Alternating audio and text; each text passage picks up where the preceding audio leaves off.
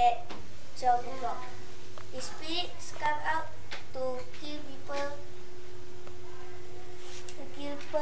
during 12 o'clock. As he went to the first house to kill people, the family who was killed by the spirit. After the family was killed, the spirit turned very scary. First he grew hot, then he turned very scary. Yeah. He was terrified, so he went up a tall mountain to see the wise sensei at the temple. So the sensei advised him to go in his body and he can revive.